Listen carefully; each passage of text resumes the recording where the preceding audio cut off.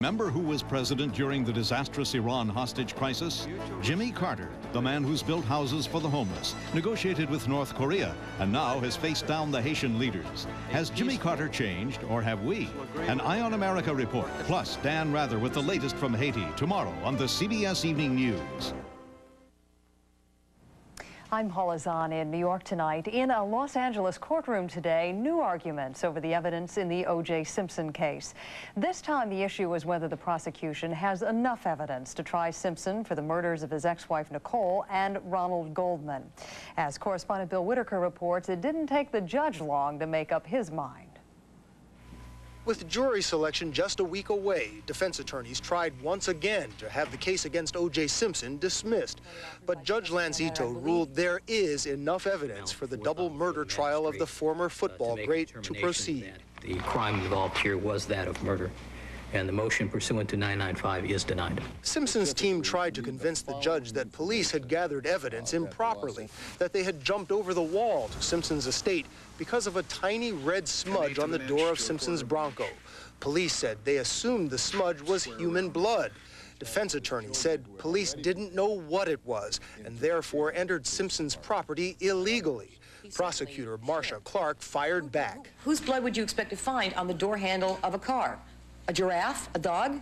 You expect to find a person. People drive cars. But the main defense argument was that prosecutors simply don't have enough evidence to prove their case. Defense attorney Robert Shapiro said with such a bloody crime scene, there's no evidence of blood on O.J. Simpson, no bloody clothing, no bloody shoes, no murder weapon. The only link, those bloody gloves, one found at the crime scene, the other behind Simpson's house, a coincidence Shapiro called impossible to believe. Somebody who was careful enough to get rid of all of those items of evidence would nonetheless leave one glove at the murder scene and deliberately bring home and leave on his own property a glove that could later be discovered in plain view by anyone who was walking on the property. The fact that a defendant makes mistakes, leaving evidence behind that allows the police to apprehend him, is not the surprise. But if mistakes are not made, criminals are not apprehended. And that is the truth of the matter. Judge Ito agreed with prosecutors.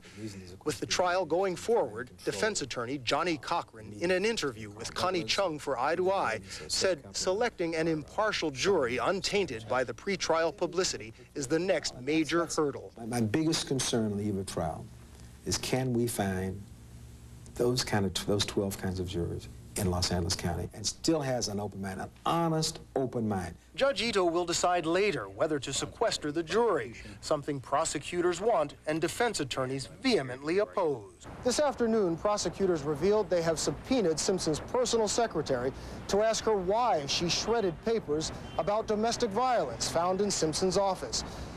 Judge Ito sighed just when I thought there were no more surprises and said he'd take this issue up on Wednesday. Bill Whitaker, CBS News, Los Angeles. By the way, you can see more of Connie Chung's interview with attorney Johnny Cochran on Eye to Eye this Thursday night at 9/8 Central Time, right here on CBS. In other news, medical examiners did an autopsy today on the body of Vitas Gerulaitis, the former tennis star. But they say more tests will be needed to determine a cause of death. Gerulaitis died over the weekend at a friend's home in Southampton, New York. Police found no sign of foul play or drugs. Gerulaitis, who was 40, was once among the top-ranked tennis players in the world. More recently, he did commentary for the U.S. Open here on CBS. News about the U.S. economy today includes a dramatic comeback by America's high-tech industries. A new study says the U.S. has regained world leadership in many important technologies. And the study says America remains second to none in the field of information technology. Mixed day on Wall Street today, more losers than gainers, but the blue chips managed a small advance.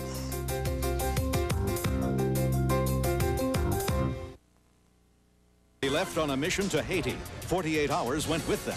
We'll show you what really happened inside the crisis. Dan Rather reports on an all-new 48 Hours Wednesday. Back now live in the Haitian capital of Port-au-Prince. Haiti's exiled President Aristide had no comment today on the U.S. deal with military leaders. Aristide is not mentioned in the agreement.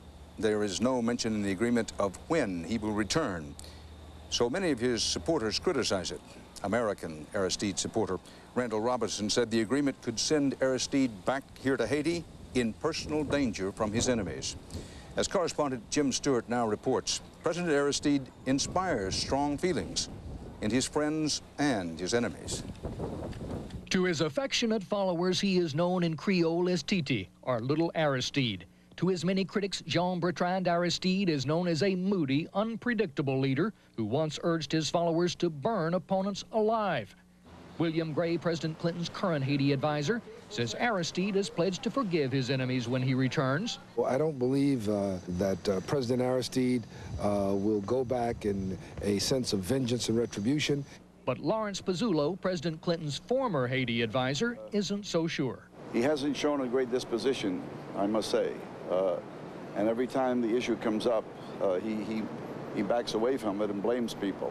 Jean-Bertrand Aristide grew up in a Haiti ruled by Papa Doc Duvalier and his son Baby Doc.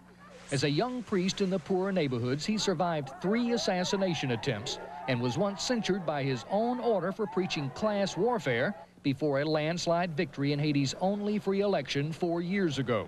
When the people vote overwhelmingly, nearly 70%, that's democracy. It's the same here in America, and America should stand for the same thing.